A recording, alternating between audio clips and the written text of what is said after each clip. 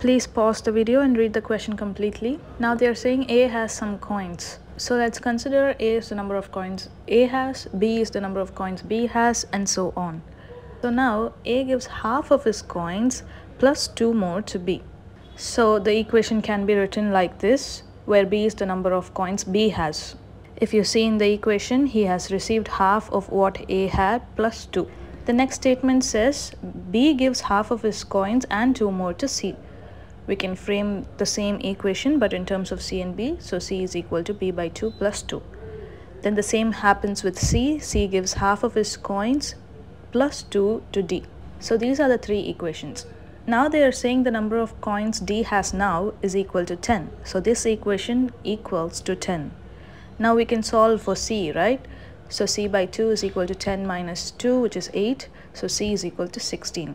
Now we can substitute the value of 16 in this equation. This will become B is equal to 14 into 2, which is B is equal to 28. Now we can substitute B is equal to 28 in this equation and we'll get the answer for A. So A is equal to 28 minus 2 into 2, which is 26 into 2. So A is equal to 52. So option D is the answer.